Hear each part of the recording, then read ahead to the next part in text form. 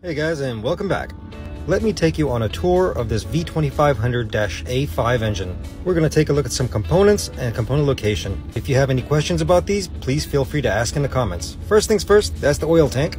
Right up top, that's called the FCOC, Fuel Cooled Oil Cooler. Right below, you'll find a chip detector right there, the master chip detector. Right below that is called the FMU, the Fuel Metering Unit.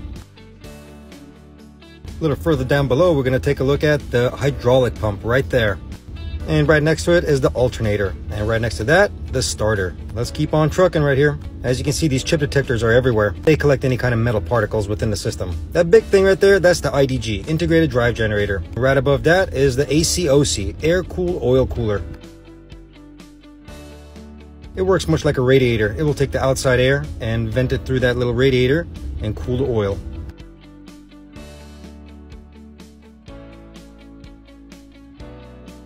Along with all the ducting and wiring, let's go take a look inside the core. These three circles right here are the bleed valves for the 7th and 10th stage of the engine. They release the excess air from the compressor section. This unit, this little actuator, is very important. It's called the ACC actuator, Active Clearance Control. This rod will move and allow air to go through these little tubes, the ACC tubes. They keep the turbine section in a proper and nominal temperature, so the case expansion or contraction does not exceed. It is controlled by fuel. Along with all the harnesses right there is your fire detection system, the fire loop. You've seen my video on that one. This little hole on the side, that's called a TAI duct.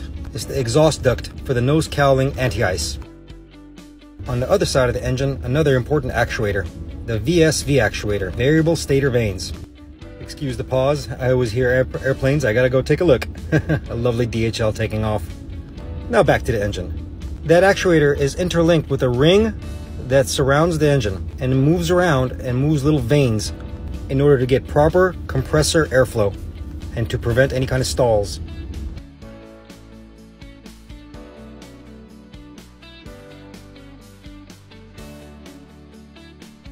Up next, we're going to take a look at this little valve. That's called the IP valve, intermediate pressure valve. Right up top, that's called the PRSOV valve, pressure regulating valve. Further up into the pylon, you'll find other various valves, one of which is called the fan air valve. Very difficult to change, actually. The rest is almost identical to the other side. You'll see the ACC tubes. That is the fuel manifold that goes into the combustion section. Take a look at the other side of the engine again, because I want to show you where the igniter plugs go. And there they are, two of them, channel A and channel B. Remember, redundancy as always. The cables will route themselves forward and go to, that's right, the exciter boxes right there. These put out incredible amount of voltage. Right up top there, that is called the EEC, electronic engine control. That's the brains of the operation. This right here is the starter duct. This is how the starter gets its air from the APU or the engine. That right there is the starter valve. We can manually turn this open and start the engine manually. To the left, these are solenoids. They control the 7th and 10th stage bleed valves. Last but not least, everybody always asks, what's that thing inside the intake? That's called the P2T2 sensor. Monitors pressure and temperature of the inlet. That's about it. Hope you guys enjoyed it. Bye.